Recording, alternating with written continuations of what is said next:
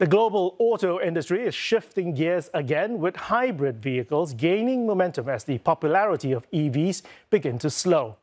According to S&P Global Mobility, new vehicle registration data show that year-on-year EV growth through the first 9 months of 2024 plummeted 80% as compared to the same period in 2023.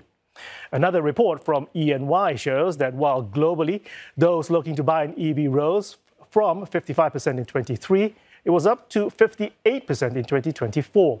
Demand is leveling off, having increased from 30% to 55% between the period of 2020 and 23.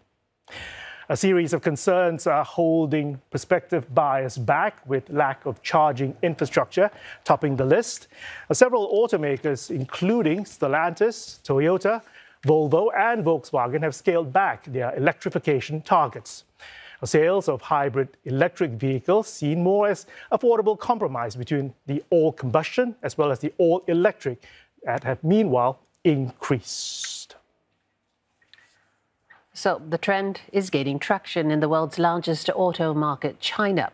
Hybrid cars accounted for almost half of new EV sales last year, with several producers revving up development and production to meet growing demand. Well, for more on that, let's turn back to Ronan Lim, who is right next to me now. Ronan, first of all, explain the pivot that we have been seeing from Asia's top car makers. Right. So this is a global rethink. It's not exactly an abandoning of EVs, but rather more of like adjusting of the timelines and the strategy.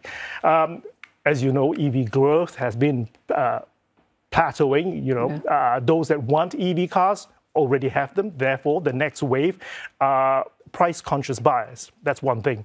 And then, of course, there's still the infrastructure charging gaps. There's still the range anxieties caused by EV cars. And not to mention, EVs are still expensive to buy as well as to make. EV batteries, if you didn't know, actually account for 30 to 40% of the selling price of the car. So the battery is what you actually buy.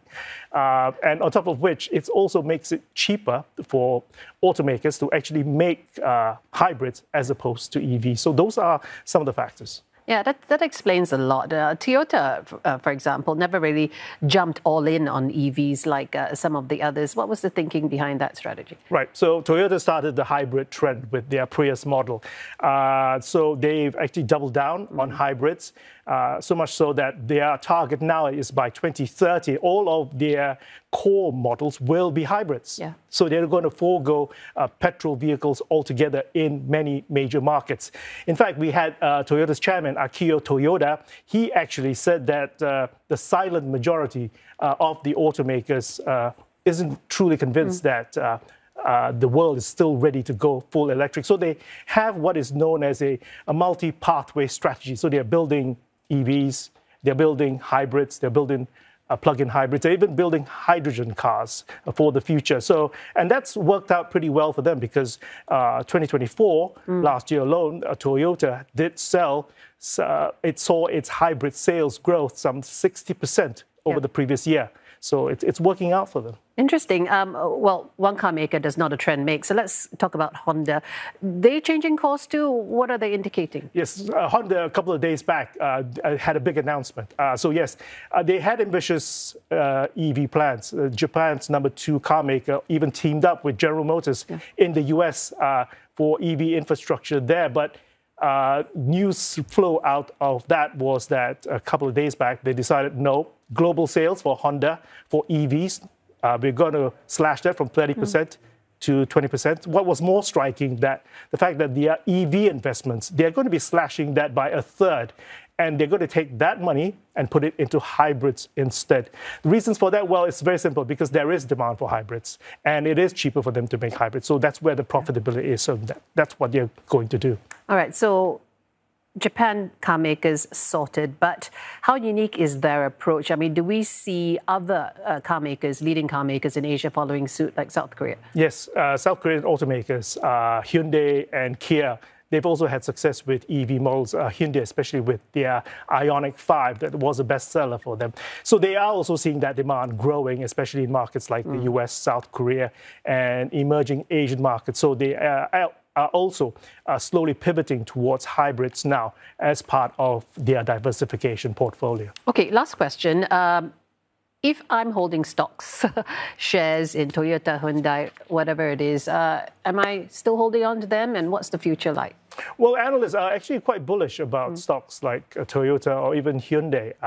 Toyota's focus on hybrids, for example.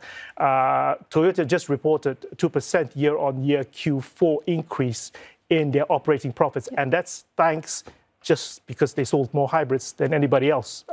JP Morgan is predicting a 26% on-year rise in sales growth for hybrids for Toyota for fiscal year 2024-25. So the company is in a very strong position for hybrids.